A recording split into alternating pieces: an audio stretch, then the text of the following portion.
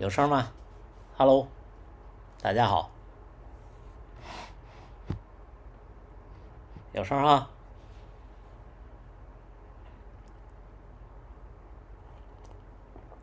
下午好，下午好。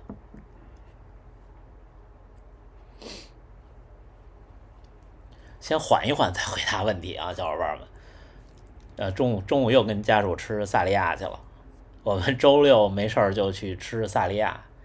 我两个人点了，跟你们说说啊，点了一份他那个蜗牛，然后一个披萨，一个肉的主菜，一个沙拉，然后4个烤鸡翅中，还有2杯喝的，一共花了2400日元，120块钱人民币。我物美价廉啊，萨莉亚简直就是我的救星。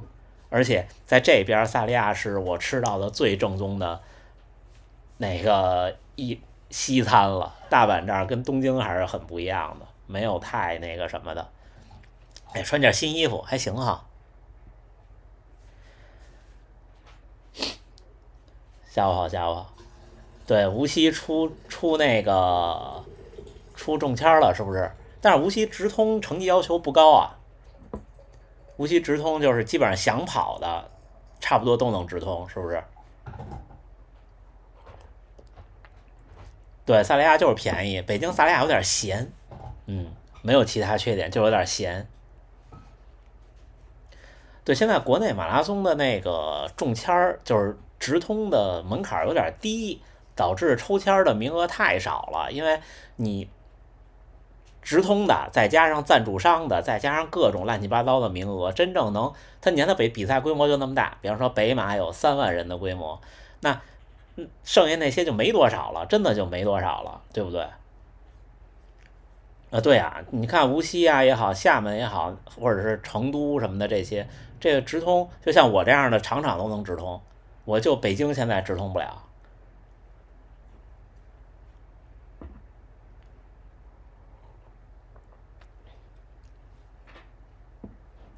所以在国内比赛抽签不好弄，这边的比赛特多，这边比赛好多都是先到先得的。你们大阪的半马报名都是先到先得的，而且是对全世界报名都是先到先得，不抽签的，这有点厉害。自测30K 253，月跑量200，能破4吗？有难度，因为你最后如果30公里只能跑2小时53的话，我没理解错是2小时53，对吧？那你最后的10来公里肯定是要走路和抽筋的，肯定是的。那你就12公里还剩1个小时07分钟，那你就说1个小时10公里，那也得6分的配速呢，是不是？有难度。封面是 AI 的吗？是啊，我们直播的这个封面都是 GPT 画的。第一次跑了30公里，后边想死的心都有，是这样的。我今天早上那30公里跑的还行哈，今天出门抬腿450，跑到那个大坡那儿，过了那大坡算是热身结束，过了大坡大概5公里多，然后呢就一路沿着大阪马拉松最后那路线往大阪城跑。那时候因为我看表有点晚，我本来想在3公里的时候偶遇他们，结果在5公里才遇上跑团的小伙伴，然后我就玩命跑。但是自己跑，早上冬天的晨跑，真的一开始跑不快，我前10公里基本上最快就到4分35，然后也能再快，我觉得特别的迈不开腿。然后到了大阪城里加到了4分15，然后碰到他们以后还慢了一点，因为他们今天的计划是405到415，但是我看一直跑在416左右，然后再加上有起伏，跟他们跑了10公里，跑完10公里我就27公里了，然后跑回家。今天后来他们在群里说，有几位小伙伴没跑完，然后有一位小伙伴平田先生说25公里的时候已经特别不想跑了，但是因为跟大家一起跑，最后还是坚持下来了。30公里不容易的。2月2号早上，您是在大阪公园晨跑，大阪城吧？2月2号，我2月4号下午的航班回北京，2月2号应该是跑步的。就算我现在是休息日的话，我也会去大阪城绕一圈。不是，都是 GPT 的 AI，没有，不是那个 Mid Journey 没花钱。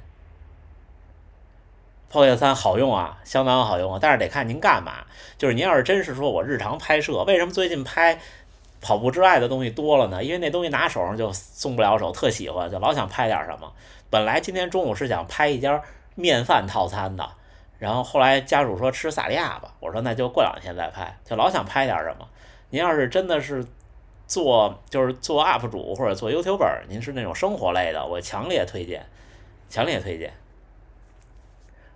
就像我今天早晨的节目里也说，我真的希望这些平台能够把画质也好，体验也好做得再好一点。就是这事儿，你甭管平台能让UP 主或者能让 YouTuber 挣多少钱，关键就是如果发布的体验好一些，然后各种的这些东西好一些，让观众都能看到特别漂亮的画面，我觉得是特别好的。紫拽的疲劳指数一直在35往上，我都没看过我是多少，我给你看看我是多少啊，在哪儿看呀？我都不知道在哪儿看，小伙是那个 Running Stress Balance 吗？我是-4，我不知道。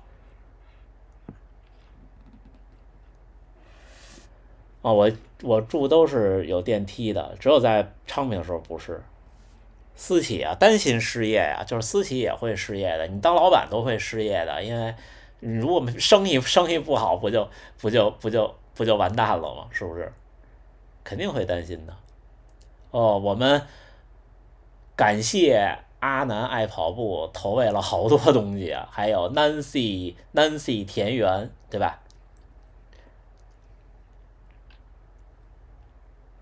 我因为伤病最多一次停过1周。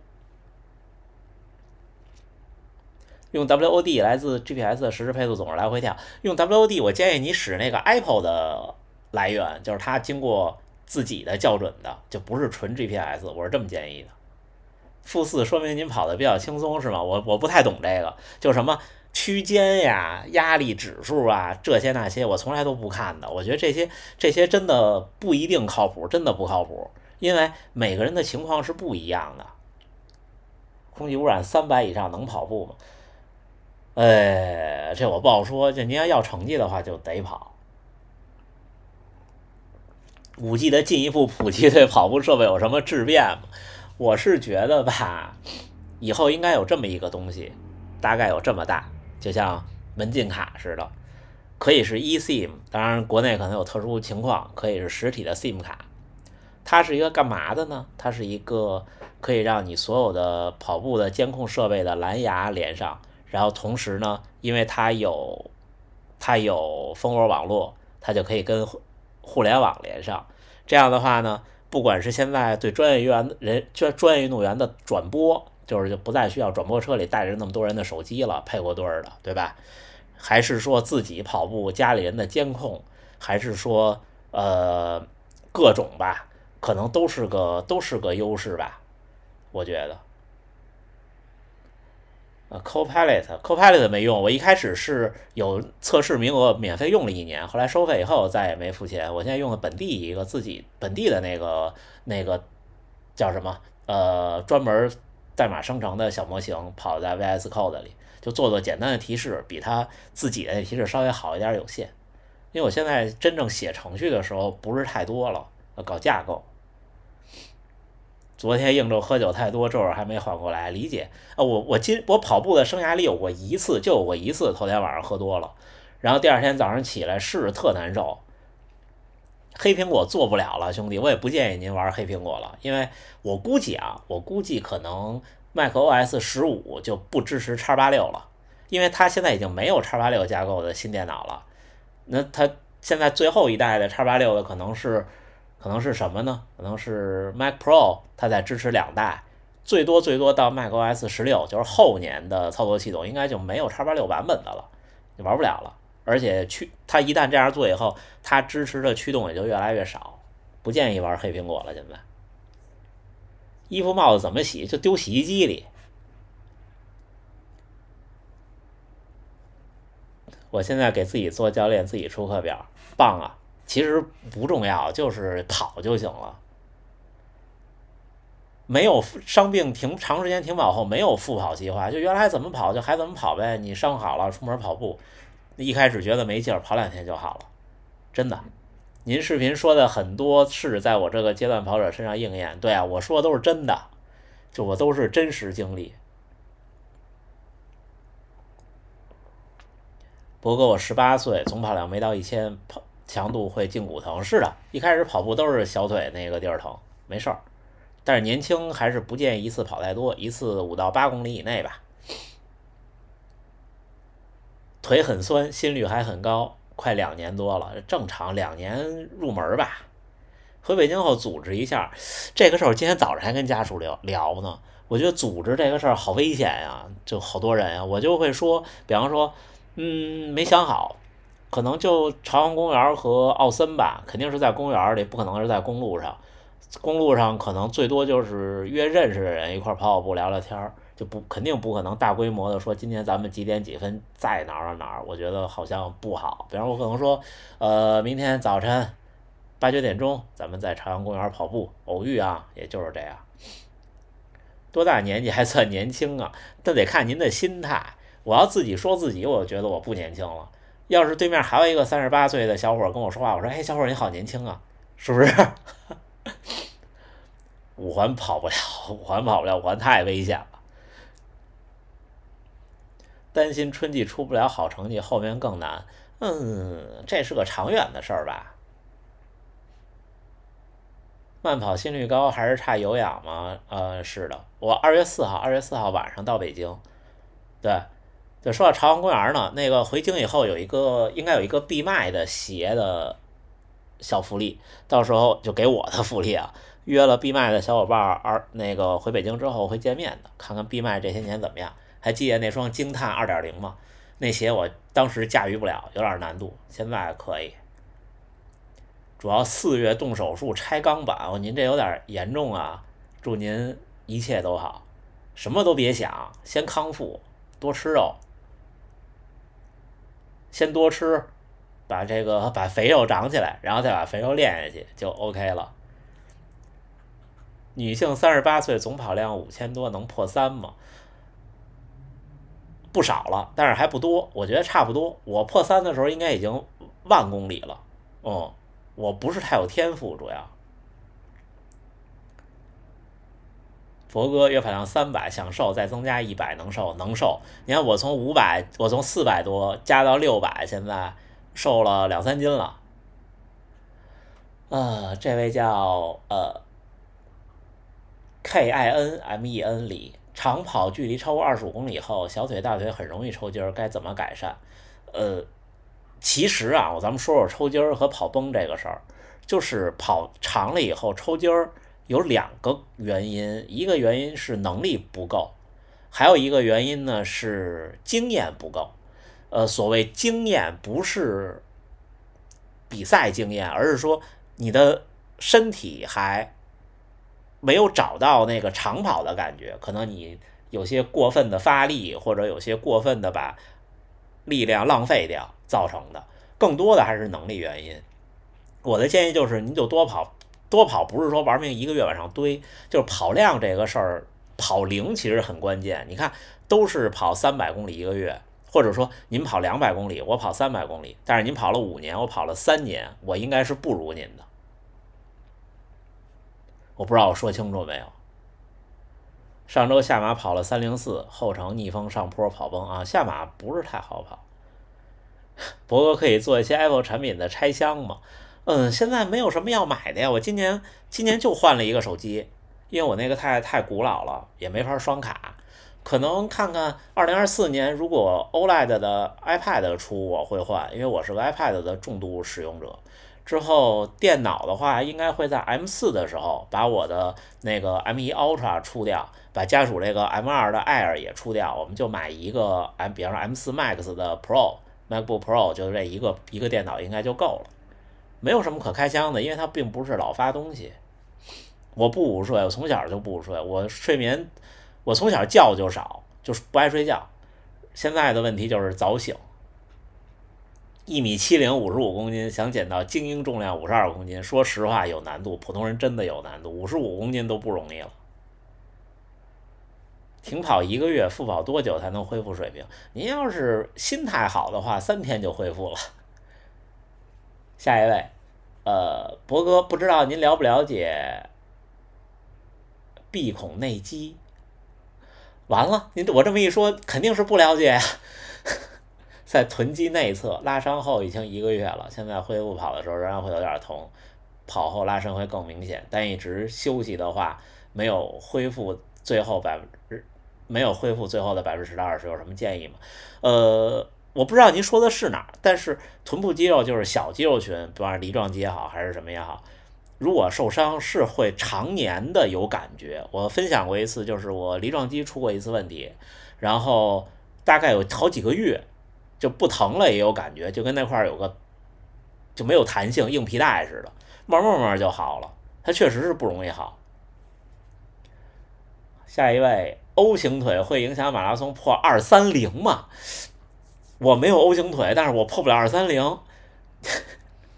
这应该您指导我，兄弟。我觉得没事儿，真的没事儿。苹果现在推荐 S8还是 S9 啊？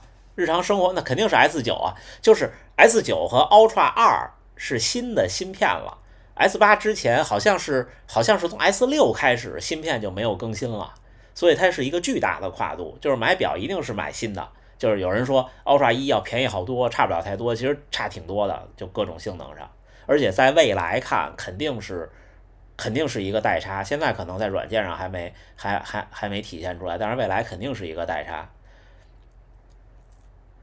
普通苹果表有没有必要升级 Ultra？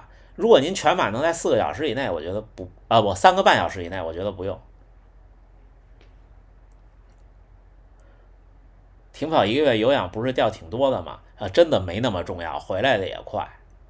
而且是这样，就是您可能恢复跑以后，您会觉得比以前累了，但是您的成绩和能力不一定真的能，就外表体现，别人看您不一定能看出来。这个问题让我想起掉颗牙影响开法拉利嘛。我没进240，谁说？您同事，我可能不认识您同事，可能记错了，我借他吉言吧。苹果手表有啥经常用的 APP 或者功能？其实没什么。长跑多了心率就下降了，而且这跟人也有关系。你看我现在它肯定不是一直就下降，降的永远就往下降了，降到一定程度就降不了了。月跑量250公里一年有机会破4吗？有机会，但是如果是第1年跑步的话有难度。晨跑前你吃什么？我是这样，春夏秋我是什么都不吃的。冬天特冷的时候或者跑长距离之前，大概这手机这么大一片白吐司，或者是等同的面包，或者是等同的其他，反正不管是什么东西，大概100千卡的热量吧，最多就是这样。还是那位小伙伴，如何跑得小声一点？教练一直说我下踏太用力，这个有的人会有这个问题，这个是个感觉问题，慢慢来。哇，上热榜第3名了，感谢啊！麦克里，博哥好，又来打扰您，您别客气，没有打扰。下星期日跑马拉松那您应该是在热带地区，成绩大概320，跑完接着3月3日跑东京马，恭喜您有名额。训练上应该怎么安排？感谢。下周跑全马，那就是1月20号左右，1月21号，对吧？还有2个月。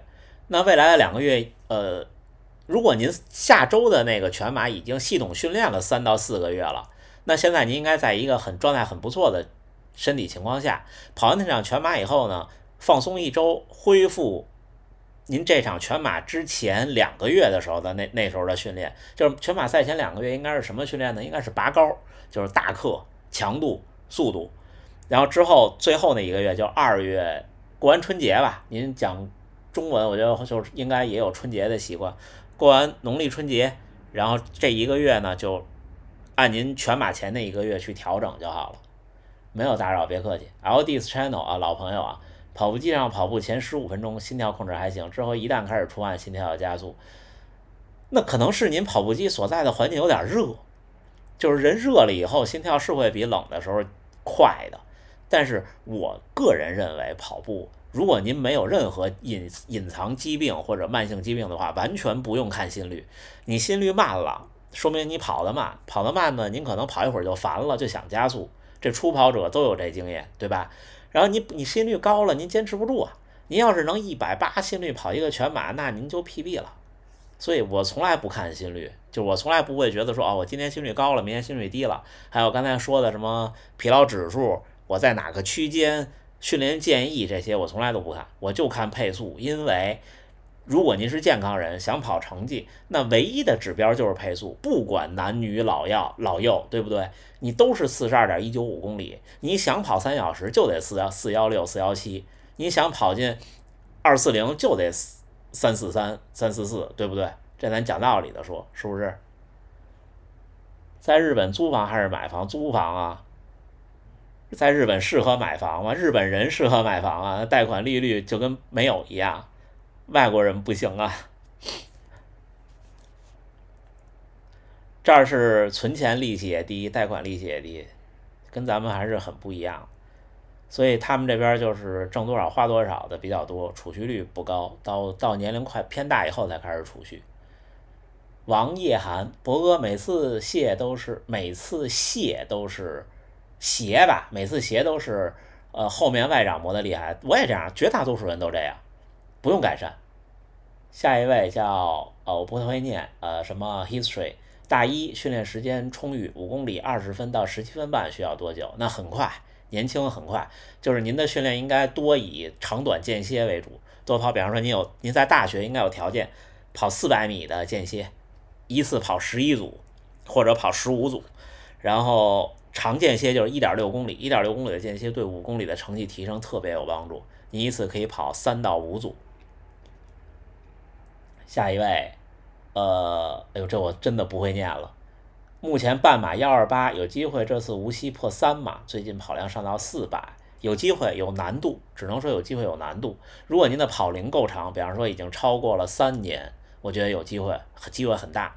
如果只有一两年的话，可能很有难度。但是无锡的赛道还算友好，比较难的有2个点，我觉得，一个是24公里到32公里那块那个大折返，因为那儿太荒凉了，周围没什么人，可能会疲劳，而且它是一个直着过去又回来，如果没改赛道的话。还有就是最后进到那湿地公园，都是那种蜿蜒的小径，那种有点难受，其他都还好。练5公里的话，配速应该怎么安排？每次都全力以赴，就是半马，包括半马以下所有的训练，如果您是以半马或者以下长度为目标的训练，就全力以赴就好了，不需要什么系统功能。255和配子3加破豆应该怎么选？如果您的还是那句话，如果您的经济条件或者说您希望出的钱只能停留在255的话，果断选配子3，这个是没有任何问题的。如果您不差，就是完全不考虑价格，并且呢没有生态捆绑的话，我现在建议就是，如果265和配子3比，我建议选265，就没有了。我跟高驰的小伙伴原话也是这么说的。跳着跑怎么改善？这个多想想向前，脑子里有个潜意识，然后脑子里不要出现那些运动明星的画面，在跑步的时候，还有动画片里的画面就好了。跑得快的时候，感觉右边肋骨上方靠外的地方疼，不知道为什么，没事儿，一般都没事儿。每天跑完步需要放松肌肉嘛？我跟大家伙讲个特有意思的事儿。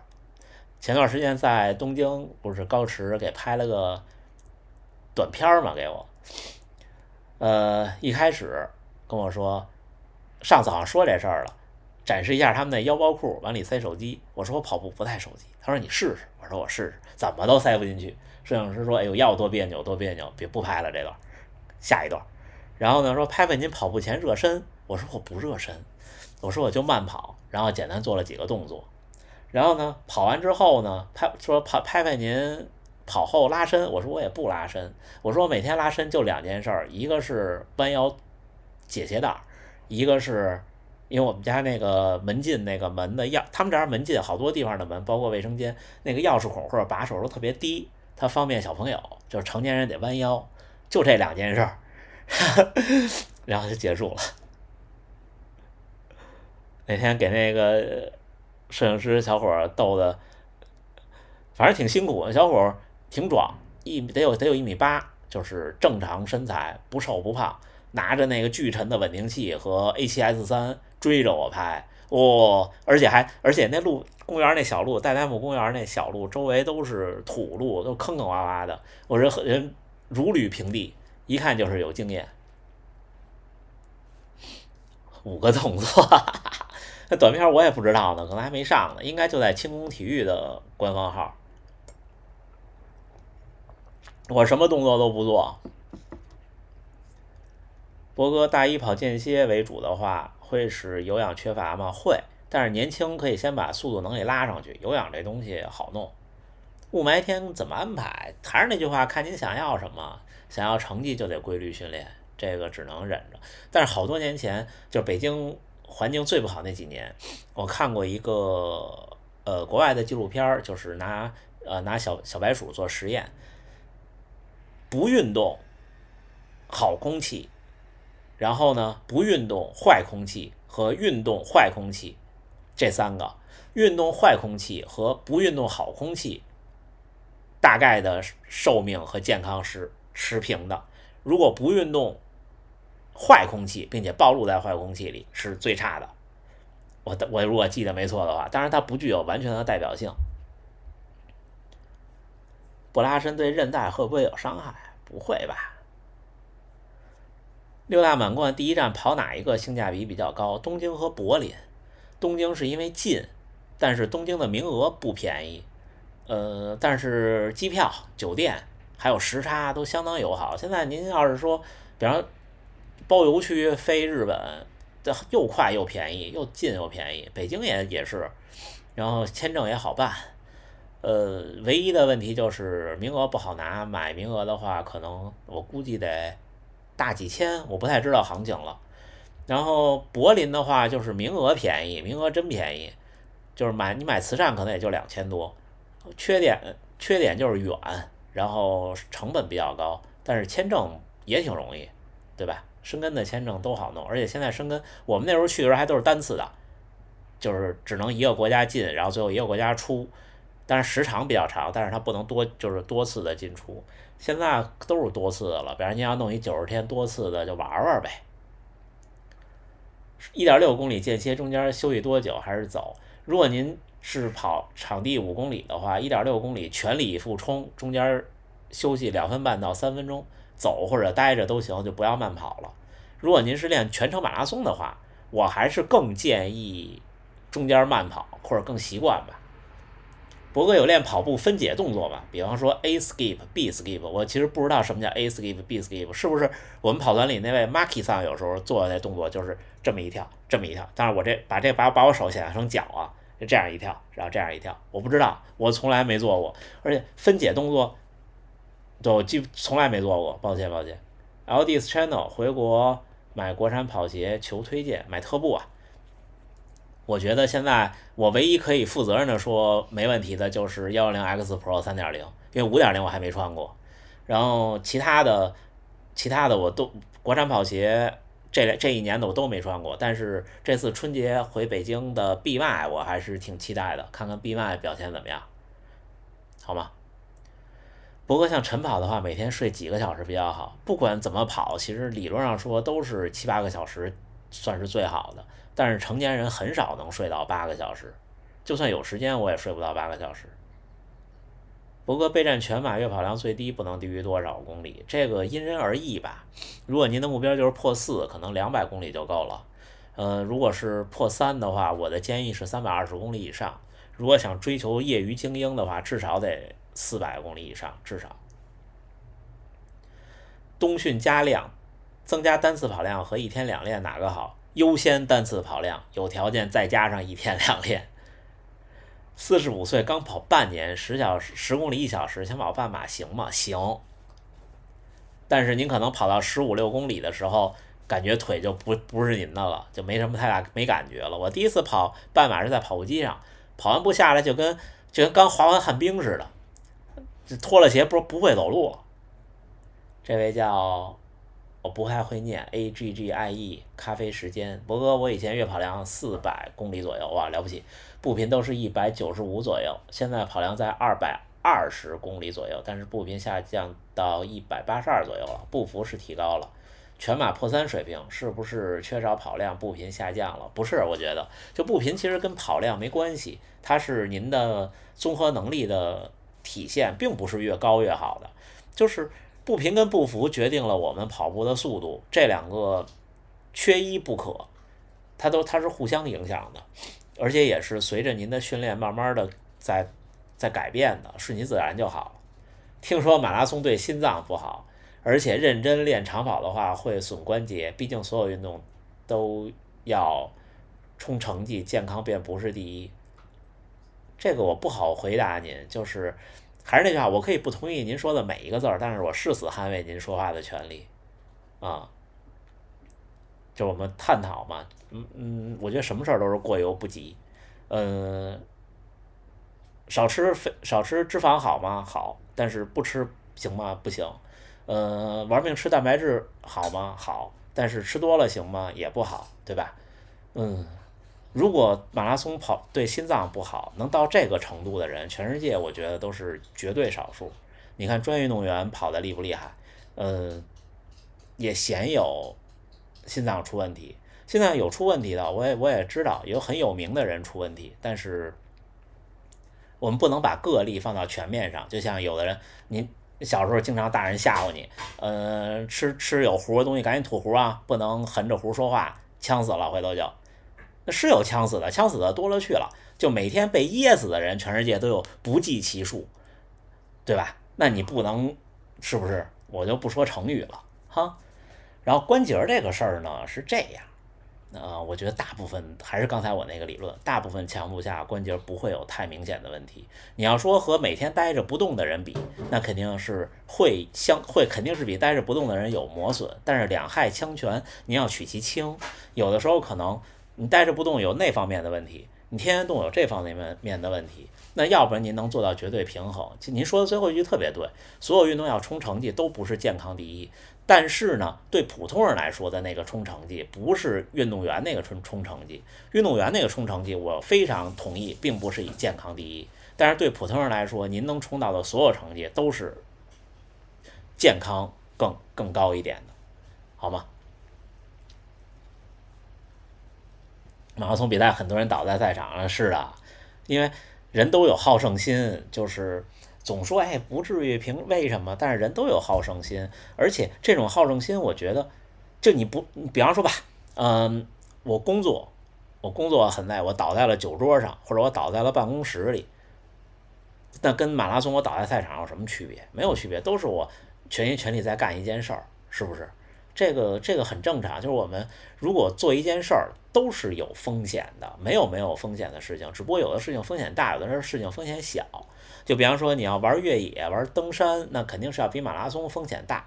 然后呢，你玩马拉松肯定是要比健康跑风险大，对吧？您健康跑那可能是要比下象棋风险大，是不是？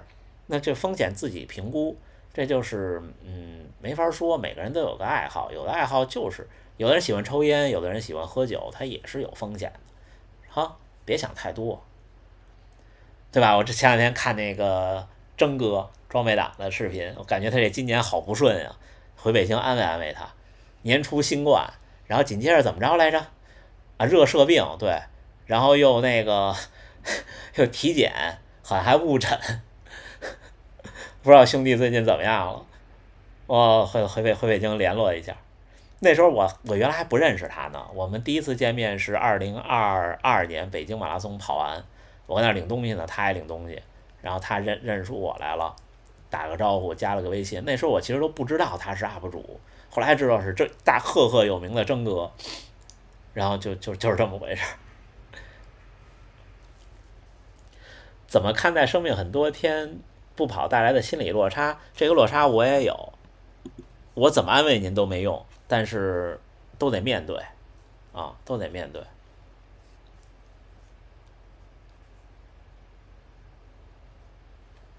真哥的误诊太吓人了，没事儿，那就是真的没误诊也没事儿啊。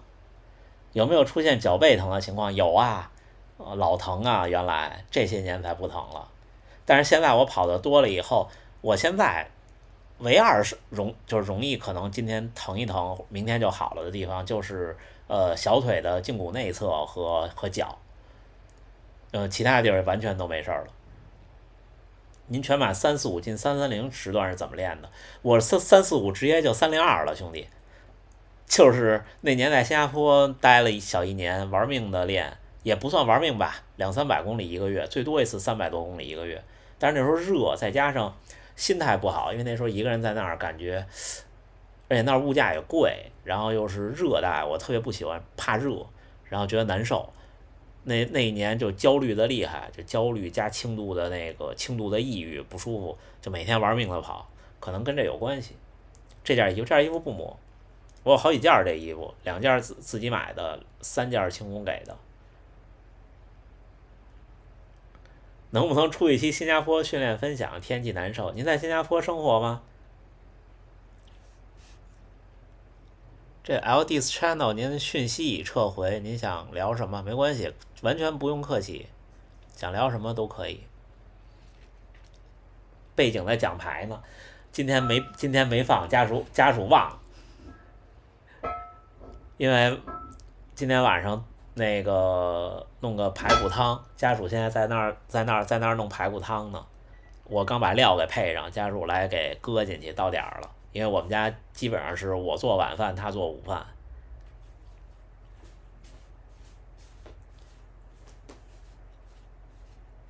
300月跑量买跑步豆有必要吗？有必要啊！只要您觉得买了高兴，您多少跑量都没事儿。是不是高兴就行嘛？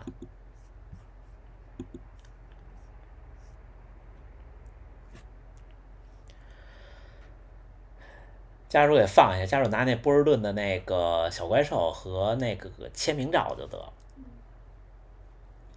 马来西亚粉丝天气基本没差，有缘呀！我晚上那个排骨用的肉骨茶的料，搁了好多胡椒，白胡椒粒。我觉得那边饮食对我是个问题，碳水量太高了。这是山芋小月送的，这不是我买的。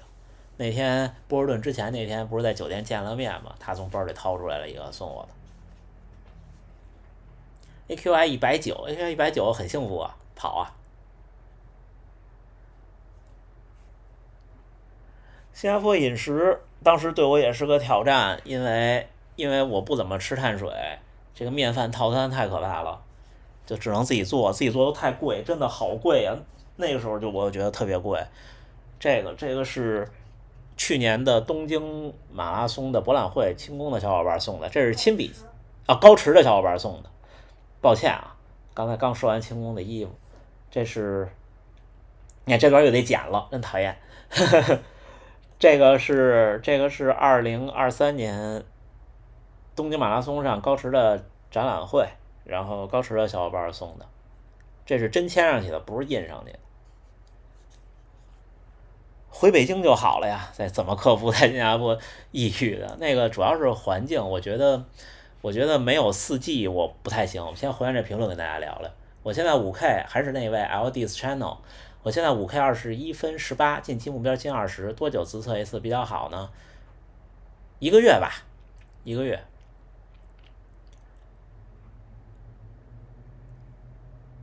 在现场1219永不止步，在什么现场不知道。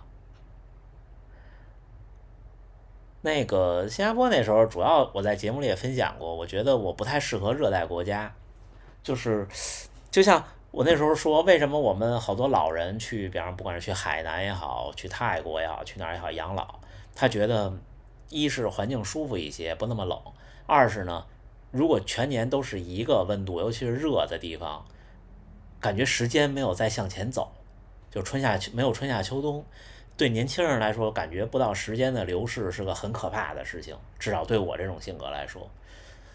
所以太热的地方我不行，太冷的地方可能我也不行。这两天看一个词儿，就是北欧的人有那种季节性抑郁，这太冷的地儿也不行。哦，那期看过，感谢您。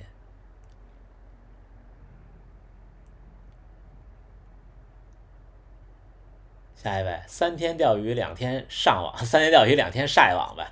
请问半马成绩多少？全马能破300？300，抱歉啊。半马，我那时候破300的时候，我的半马能跑到1小时21，差不多。伯克签了轻功吗？没有啊，我没有任何合约，就是聊聊天都是聊天当就好朋友嘛。我觉得各种品牌有的我也聊，然后我觉得大家其实就是我还是那个理论，就没有一个人做一个事儿，不管是品牌发布个东西，还是我个人做个频道，或者是我工作中做了某个决定，或者我要做某个项目，没有谁是一上来就想把这玩意儿干坏的。谁你不管是真心想干，还是迫不得已，你干一个事儿的时候，你的目标都是想把它干好的。所以我们都是这个心态，就挺好。您说呢？是不是？博哥，我今年3月24号参加武汉马拉松，无锡中不了，已经候补。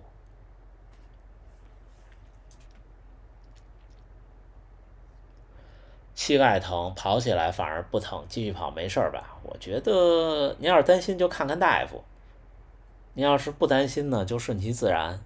大多数时候我其实都是顺其自然，我嫌看医生麻烦，但是我还是建议您稳妥。长距离可以穿薄底鞋吗？可以。你看原来不都是薄底鞋吗？没事儿的。您现在跑休也会去轻松跑，觉得和全休对比怎么样？抱歉啊，没什么区别。其实像对我来说，如果我跑5分多钟，早上起来跑个17、8公里那种，比方说像前天那种，对我来说就没有任何影响，17、8公里都没有影响。博哥买了配子3和炮子2，有必要把后边没了。抱歉啊，博哥半马 PB 多少？我呀，1小时17分12，看看28号的大阪半马能不能刷新吧。其实很有难度，半马的 PB 现在对我来说很有难度了，那个成绩不差了。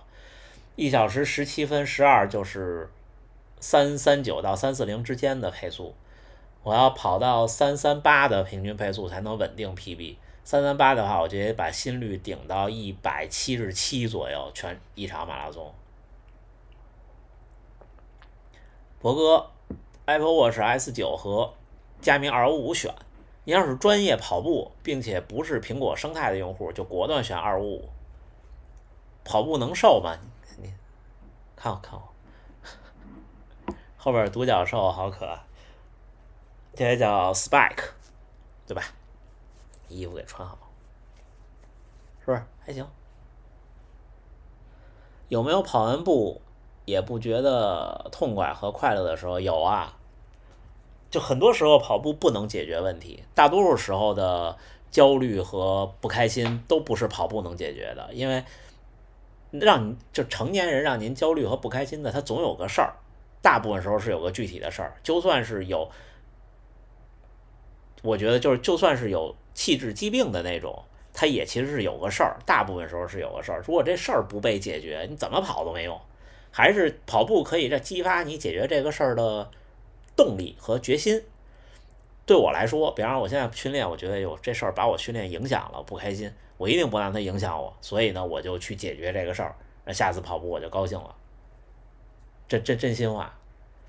5K PB 是多少？17分整，但是有2次180度折返。我有视频的，您搜我的频道，大概就是今年夏末我们跑团的5公里测试，就是他们给我生日庆祝那次。全程我拍了全程，对，应该是拍了全程。要没有那2个折返，我估计16分50或者16分53，差不多就这样。如果跑操场，要是穿钉鞋，可能还能再快10秒啊。头哥跑步建议工作前跑还是后跑？工作前跑啊，因为工作这事儿您逃不了，您得干呀。然后跑步的话，您要是工作后跑，您可能就偷懒了。您说呢？先跑，把不想干的事儿先干了，后边留那必须得干的事儿，您就您就坦途了，是不是？博哥，你会因为同龄人比你优秀而焦虑吗？不会啊，同龄人都比我优秀啊。我其实什么都不行，你看家里的这些，反正我个人，包括我个人各种行政上的乱七八糟事儿，都是家属帮我弄，我就是一废物。有的时候我开玩笑，就除了我这点事儿，就工作这点事儿，还有跑步这点事儿，我其实好些事儿我都搞不定。然后您要说各种成绩什么的，包括工作挣钱，我都不太行，就是比上不足，比下有余的状态。我给我们家的评价就是，只不过我跟家属欲望都特别低。你看我所有的衣服和鞋都是跑步剩下的，家属也是几年都不怎么买新衣服，也不买包，也不化妆。然后有的时候是我俩干点什么呢？不知道。过生日想要点什么呢？不知道。然后过节想吃点什么呢？也不知道。这真心的，我俩从小到大，就从认识到现在，吃过的最贵的一顿饭，我想想啊，是去年东京马拉松之后，我们去了有马温泉，在三宫吃了一顿那个神户牛，好像吃了挺贵的，好像得有1000多块钱，将近2000人民币的样子，那是最贵的一顿饭。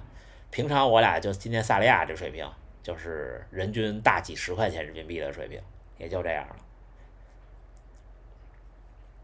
不过怎么看国内这么卷，4小时以后最后一区，呃，国内其实也还行，只不过就是我的判断是，可能在国内参赛的人还是跑得好的多一些，就是它还不是一个大众运动。而在好多国家，包括在这边，就是你跑成什么样都参赛，所以呢，这比赛的水平就拉得比较开，仅此而已。再加上绝对人数多呀，我上次不是说嘛，你要说选材比天赋的话，中国人的绝对数肯定是最多的，绝对是最多的。哦，感谢啊，呃，这字念什么？啊，苦役123，抱歉啊，我这没文化了。投喂粉丝灯牌好几连击，感谢您，感谢您。减肥有什么好方法吗？减肥我觉得还是得管住嘴，光运动不太行。突然有时候想吃特别多，怎么控制住？控制不住，我有时候也这样，就只能找点。但是我一般都不会去真吃，就找点事儿折过去，只能是这样。28号比赛冲成绩的话，还会有视频吗？会啊，但是应该不会拿 Pocket，就应该就是那个360，拍一拍开始，拍一拍冲刺，然后让家属拍拍我。就是他那个赛道，大阪半马的赛道它是这样的，给大家看看啊。大阪半马的赛道不太好拍，因为半马太短了，我跑太快了，你看我都不太好找这赛道，没存。就只有一个折返点，可能家属能在3公里的时候拍一次我，然后能在我进长居公园的时候拍一次我，还不知道家属能不能进体育场，就是跑者能不能带人进体育场。如果不能进体育场的话呢，就是那次长居半马就最后冲刺那儿，在那个地儿进体育场，在那儿还能拍一次我，因为那个公园是个椭圆形跑道，进公园的那个地方大概是就可以理解为它是一个400米的操场吧，假设是400米，其实是2800米。进公园那儿大概是100米的起点，然后进体育场的地方是200米的起点，所以呢，跑者要跑3/4圈，让家属从进公园那儿拍完我以后，他就可以直插过去，在进体育场那儿再拍我一次，也就这样了。我是前脚掌吗？我不太知道，我觉得我应该是全脚掌。半马目标115嘛，我跑不到115，我觉得我能 PB 就很开心了。就是说实话啊，半马现在让我跑，我都不敢说我能稳定的跑进1小时18，但是我可以稳定的跑进1小时19，因为半马真的挺难的，看状态和身体情况。不过怎么做到低欲望的，主要是我没什么爱好。那我的爱好我的爱好是我工作的一部分，我对互联网对电脑是由衷的喜爱。我1998年那时候我13岁，第一次注册 OICQ， 还有第一次上网，然后那个时候我就第一次做了个人网站，静态的。那时候那个有个网站空间，那时候163有个网站空间20兆空间，还有叫什么MyRise 有一个网站也提供静态的网站空间，都是20兆。然后弄那个 FTP 往上传自己做的，用 front page 做，那时候就特喜欢。我所有这些东西，我就是电脑和没了，原来是只有电脑，现在是加上跑步，其他事儿什么各种品牌呀、乱七八糟的呀什么的，我都不懂，我真的不懂。我有个5位数的号找不着了，我现在号是7位的。博哥一周几次力量训练呢？不太多的，我不太很那什么。能否评价一下飞影 PP 4.0？我上一次穿搭还是2.0，后来他们就不理我了。还是 LDS Channel， 请问30岁之后有感觉到身体机能有下降吗？30岁之后没有，35岁之后有点明显。我觉得我父母也跟我说，感觉就是5年一个阶段吧。然后35岁到36岁这1年可能会比较痛苦，你要接受一些事情，然后之后就平稳了。另外一位，博哥10公里自测有信心进35分吗？35分有信心，17分半嘛，对吧？5公里。我大学学计算机的，结果4年下来皮毛都没学，那可不是吗？现在我们的大学的计算机课程，我大学也是学计算机的，我们同班同学就同系同学毕业干这个的都是绝对少数，有搞矿的，然后有弄金融的，有搞什么其他的，就是考研学别的了的。这行不好干，而且如果只是大学在学的话，学那东西不顶用，我真心觉得不顶用，就是这行得靠热爱。所以这行人都特奇怪，因为大多数大家能认识的这行的人，可能都已经是大浪淘沙逃过的了。被逃过的人，大多数都是他那思维方式跟其他人不太一样，有时候好，有时候也不好，有时候挺招人讨厌的。没办法，我老说我这性格有时候是挺招人讨厌的。另外一位，看不见了。先看底下这个吧，刷题吗？不刷题，从来没刷过题。我也跟大家说，我毕业以后第一份工作面试的时候，那时候他那面试题我觉得出的有点难，我跟他说我不太会，但是呢，你们现在干这事儿我都能干，聊一聊我就上班了，那挣的也不多。第二个工作就是现在这工作了，我没有经历过这么残酷的挤面的这种事儿，我从来没经历过，我比较幸运。博哥怎么进的波马？是这样，波士顿有达标成绩，您去看那个 BQ 就行了。然后那个叫 Boston Qualify 对吧对 Boston Qualify， 然后它有官方的一个表，您只要达标了就可以拿到名额。然后还有一种情况就是，如果您跑完另外5场，还剩波士顿最后1场的话，每年有一次抽签的机会，就是雅培官方，然后您有可能抽到。我是这样，我达标了3年都没去成，您懂的。然后最后呢，这最后那1年没成绩了，因为成绩过期了，它不是跟着你一辈子的。然后但是我抽签抽中了，嘿，所以就去成了。博哥请教一下，一直跑不进怎么办？请教不敢当啊，现在跑步1年半，但感觉从半年的开始新手福利期过去而就不进步了。22年底得新冠之前努力就已经可以445跑10公里，现在1年过去了，努力跑10公里也现在这个水平，每次跑步也是挺努力，但是就是不进步了。还有这我想想再回您啊。还有一位阿南爱跑步，博哥后天我测试5公里，看能不能进19分，提前祝贺您，肯定可以的。这个不进步了，这个我不好回您，因为我不太懂，我不太能说清楚原因。我觉得不应该，我也觉得不应该。我猜您的问题，可能您也觉得不应该，但是通过您给到的信息，我判断不了，很抱歉，很抱歉。博哥半马130怎么突破？半马就玩命冲，多跑阈值和速度耐力。为啥冬训跑不快？因为太冷了，身体打不开，穿的也多。博哥今天看起来很憔悴，是不是早上跑步疲劳了？因为今天戴了隐形眼镜，为什么呢？因为打了一个灯，戴那眼镜那灯老出现在眼镜上，看着难受。戴隐形眼镜就是会显得可能眼睛比较因为为什么说35岁之后感觉不一样了呢？我发现，你看我每次比赛之后那个背景墙照相，我都基本一个姿势。纽约的时候，我看我还是嘴角和眼角都是上扬的，或者眼角是平的，我笑起来。波士顿这次有2张一样的，我选了其中一张，有一张没有选出来，可能大家没看过。那张感觉眼角就这样的特别明显，然后确实是眼袋什么的也重了，戴隐形眼镜的原因。早上起来也累了，今天平均配速430，跟小伙伴一起跑那一段都挺快的。我怎么看待跑步机？我觉得跑步机不能代替路跑，可以是辅助的作用吧。半马你1小时17就提高2分钟到1小时15，真的很难吗？为什么很难呀？2分钟是120秒，120秒的话，那就是10公里要提升60秒，1公里要提升6秒的平均配速啊。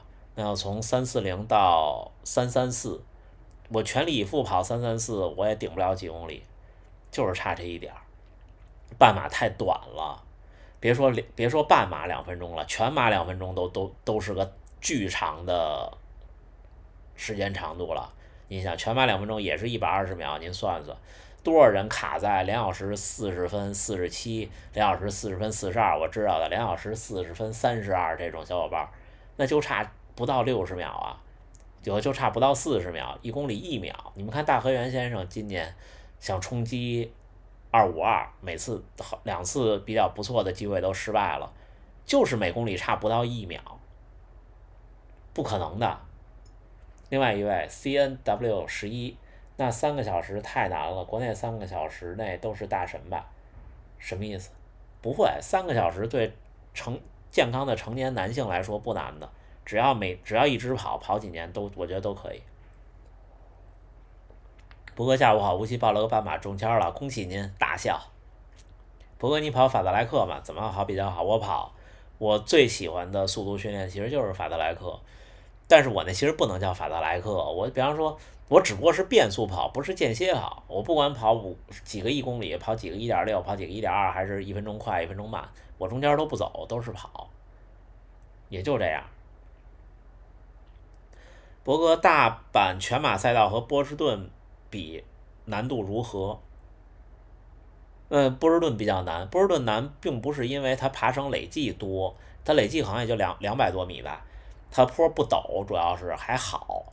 波士顿的难度在我看来是太枯燥，就是它一条大直线，就像修高速路，有时候也必须要刻意的拐一拐弯，否则的话精神太容易疲劳。大阪呢，这次优化完赛道以后，整体爬升只有那一个大坡，几乎只有那一个大坡，其他都是常规的立交桥啊什么的。但是那个大坡太陡了，那大坡，我可以负责任的说，就是屏幕前的各位加上我，如果骑没有助力的小型折叠自行车，鲜有人能一口气登上去。大概就这个程度。无锡2分多候补放弃了，没办法，因为直通就是国内给的直通成绩太简单了，就我觉得马拉松直通成绩太简单，抽签就没有机会。大阪比赛有考虑和跑团相近成绩的组队互相带吗？有难度，因为他们的目标应该都，我感觉应该不是破240。对的，就如果我用全马243、245的配速跟的话，就不赶趟了，真的就不赶趟了。就是你全程马拉松，我的判断啊，只有前1.5公里你有慢一点的机会而已。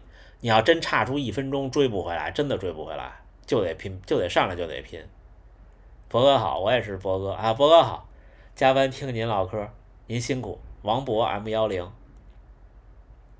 最近跑完老轻微感冒，多跑跑会改善吗？不至于吧，跑步其实不会造成感冒吧？您可能是上呼吸道不舒服，被刺激了，别想太多。操场和路跑有区别吗？操场会比较枯燥。这位叫 Sam 说的对，半马117提到115，不说2分钟，1分钟都难，真的，半马半分钟都是个大坎儿。另外一位，最近跑步总是同一条腿不太舒服，状态是可以跑，但要加强度就不舒服，休息几天会减缓不适，但只要加速度就会不舒服。博哥有类似的分享吗？经验吗？有过，但是它其实我觉得大部分伤病都是一过性的，只不过它持续的时间长短。如果您的不舒服已经达到影响活动的程度，我建议您去看看医生，知道是怎么回事儿。大部分情况也都是劳损或者损伤造成的。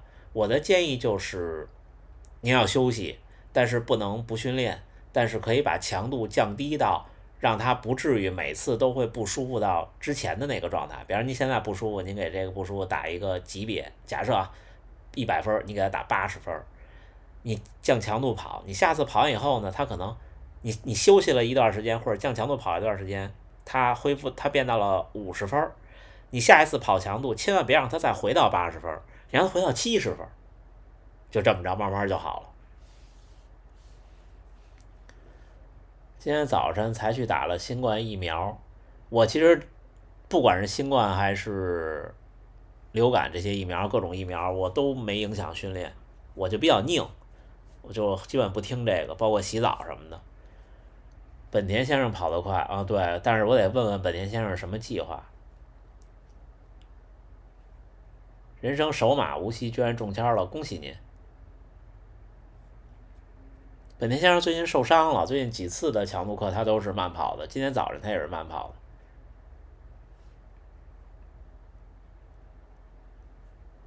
博哥考虑过找老哥上节目分享跑步或纯聊天吗？直播肯定不可能，老哥好忙啊，老哥又出差了，然后月底还出差。晚上训练完会吃夜宵吗？第一，我晚上不训练；第二呢，我7点多就睡了。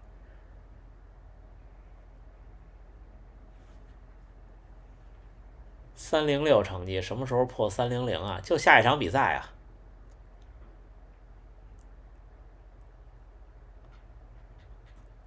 对，有一年我那个打流感疫苗，我还是跑步去的。那天正好下午得跑，从东三环那时候在哪儿打的？建国门的那和睦家，没多远，日坛那儿跑过去打的，打完跑回的家。Frank 刘，左脚大脚趾充血，右脚完全没事儿，是什么原因呢？这个就黑指甲嘛，轻度的黑指甲，什么原因都有。就是如果您这双鞋原来没事儿，这次有事儿，那就是不小心可能鞋带没系好，或者是跑姿有轻微的变化，疲劳了，对它有冲击，好了就好了。家属和您作息一样吗？家属会稍微晚点睡。不过看起来比去年年龄没了，不知道。7点多睡觉，几点起床？3点多，3点多就起了。我只有最后一个训练日和休息日的时候会稍微往后错，但是我不会晚睡，我会晚起一会儿。但是其实也睡不着了，就年龄大了以后很容易早醒，早醒之后就不容易入睡了。博哥试过脚踝内侧筋疼吗？试过呀，疼疼也就好了。比去年年轻了，感谢您啊。不破圣衣来的跑姿会比较容易受伤吗？我是这么想的，就是如果您能跑到，就这跑姿这事儿真的不是个模仿的事儿，您学不来的，谁的跑姿您都学不来的，您只能靠长年累月的跑，让您跑得越来越快。我说清楚了。深井周润发哥好。佛哥现在日语什么水平？我计划考日文检吗？后边的我没听懂。日文水平反正是比东京马拉松的时候强不少，但是还是仅限于最多就是你好，谢谢，对比，再见，我还有工作，我先走了，大家辛苦了，今天太感谢了。然后我周末去了哪儿？这是带来的伴手礼，请您品尝。还有什么呢？然后就是各种的生日快乐，然后新年快乐，我们照相吧，还有好热呀，好冷啊，好舒服啊，那天下大雨了，等等，也就这些啊。还有就是上超市不要塑料袋。心率怎么练？心率多跑，只能多跑。鞋子哪儿磨损都没影响，真心的啊。吴向东一天能睡9到10个小时，其实是这样的，兄弟们。为什么我说业余跑者很了不起，因为我们都不是脱产训练，像我时间这么自由我都不行。为什么早起呢？是因为有这么几个原因，原来是凑家属的时间，想一起吃早饭，后来呢是凑我的时间，我早上有工作，就只能早起。想早起你就得早睡，想早睡呢你就得牺牲好多娱乐的时间，然后白天还有高强度的工作。为什么周六跟大家直播呢？就是我只有今天上午能休息一会儿，我还要剪视频。就是专业运动员是有很多的优势，大家看不到的优势的，这是真心的，或者说不叫专业运动员，脱产运动员或者半脱产运动员。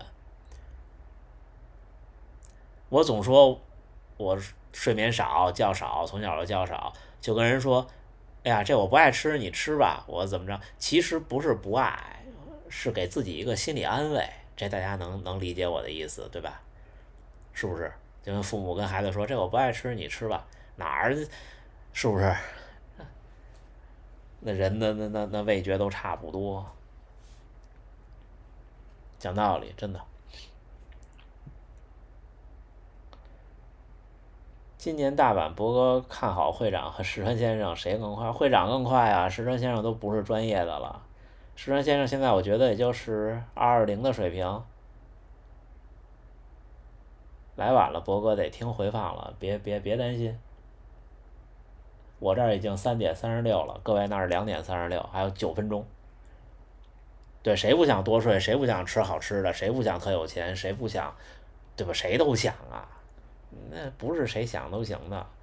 我也想有个教练指导我，我也想有个营养师，我也想有个能随时去按摩的地儿，我也想有个桑拿房，然后我也想有个食堂，而且都是否运动员的好的餐，然后不用去想做饭。比方说，你看今天现在我们直播，我这儿现在3:半，3:45我这儿下播，我得缓解一下已经坐麻的双腿，因为现在坐地下呢。然后起来我就得赶紧做饭，因为我睡得早，吃饭我们吃的也早。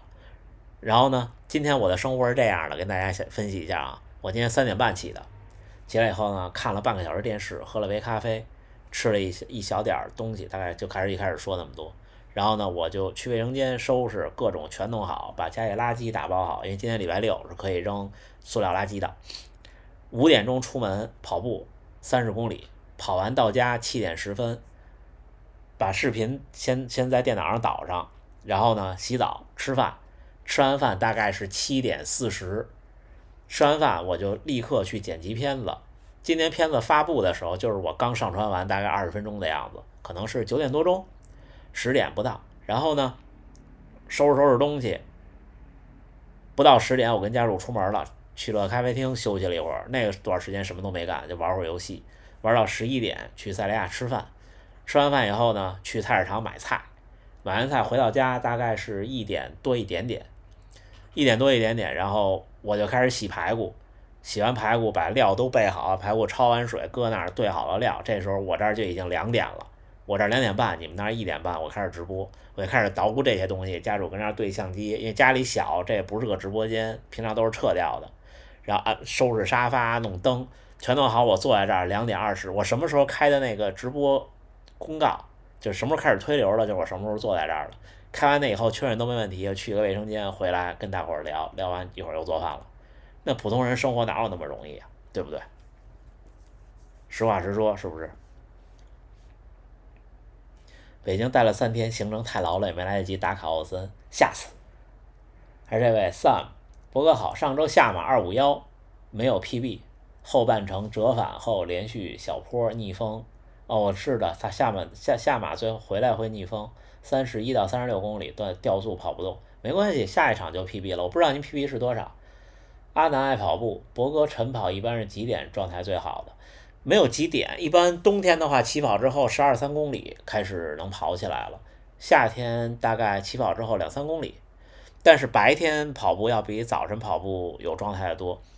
大阪半马是中午12点起跑，因为这边1月28号还比较冷，可能是这个原因吧，所以就有点闹心。因为为什么我后来一开始不知道，我昨天看了一下参赛就是博览会的时间，他写的是礼拜六一天和礼拜天上午，吓我一跳，我说为什么有礼拜天上午呢？然后我仔细一看，礼拜天中午才起跑，这就导致一个问题，就是吃几顿饭的问题。吃2顿饭，我觉得肚里东西有点多，太沉了；吃1顿饭呢又太饿，我又不能起那么晚，不知道还得再调整。亨利王，嚯，好名字。博哥，请问您认为一个普通人要练多久可以半马70以内和全马230以内？那肯定得比我久，因为我不行。而且我觉得您的这2个目标啊，不是时间的问题，绝大多数人练一辈子都不行。真心的，您要是有这个机会，认为自己有这个能力，那您就是有天赋的那一类人，抓住这个机会，别放弃。您就努力练到您觉得能练得最好，如果达到了就达到了，达不到那说明您可能也不是那个绝对少数那一部分人。这个成绩，您要的这个成绩真的不可强求。博哥，年后回北京吗？不了，应该不回。我们2月4号到14号在北京。博哥，破3每次长距离跑什么配速合适？长距离我始终不建议所谓的 LSD， 就是一直 S 的那种。长距离我觉得必须要有变化，比方说中途冲10公里，或者说渐加速，或者是最后冲10公里或者20公里才有效。博哥，国家2级标准是努力能达到的吗？您见笑了，我其实不太知道2级标准是什么，您可以再发一条。博哥，今年北京马拉松你报名参加吗？我要报名，但是我没法直通。哎呀，不行，只能求求别人了，看看有没有。但是我谁我都不认识，难受。我是个不太爱社交的人，不太爱麻烦别人。博哥，石川先生个人 PB 是多少？我真的不知道，您可以查，他有百科的。主播嘴巴是肿了吗？没有啊，我这是俩酒窝，我这酒窝就跟我爸说，我这酒窝就他也这样，我爸也这样，我妈没有，就是他说这酒窝就跟许晴那，你知道许晴吗？今天小朋友可能不知道，就是我不笑的时候，这儿是凸出来的2个点儿，就特明显，然后笑就变成了凹进去的2个坑啊，就是这样，而且我牙不好，有点凸。哎，对对对，就那样的，就是不动的时候，这是2个特鼓的包。然后我还有毛细血管瘤，小的时候就这2个鼻子这儿会有点，就是如果身体不好、不舒服、睡不好或者生病的时候，就会相对比较红，平常也没事儿。还是这位 Sam， 请问1000博哥，请问1000以内的碳板跑鞋有推荐吗？现在可能 Vaporfly 都能做到1000元以内2级市场，然后 10X 3.0 Pro 也可以，甚至 5.0 Pro 都可以。你要是不是原价的话，如果是原价的话呢，我还真不太懂了，就因为我都是买这些打折的时候买。CNW11，博哥，普通人多久能破3？我觉得跑个3年到5年。然后呢，最后这1年能在每个月300公里以上，觉得自己跑得挺努力的成年男性都没问题。有客人来晚了，没事，我们还有2分钟结束。